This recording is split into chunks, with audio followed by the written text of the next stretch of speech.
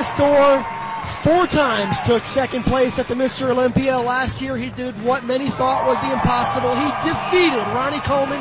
He is Las Vegas' very own Jay Cutler, back to defend the Olympia title.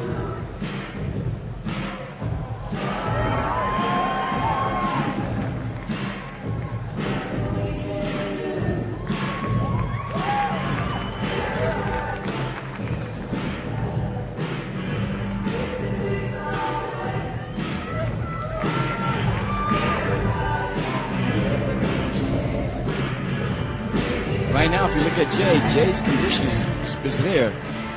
You know, it's not as sharp as some of the other guys, but he's still trying to hold it there. He has plenty of size.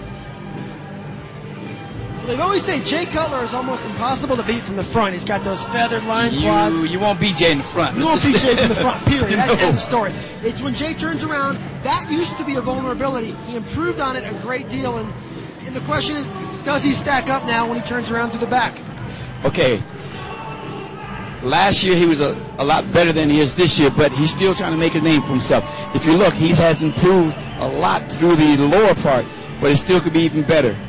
See, look at the width though. He has so much size on that upper back, and it all ties in just right.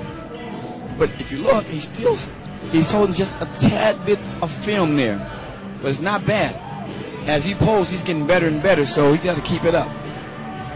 Once they start calling the comparison, you really see a big difference then.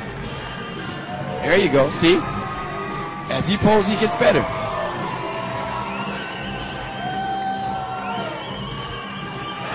Jay Cutler was extremely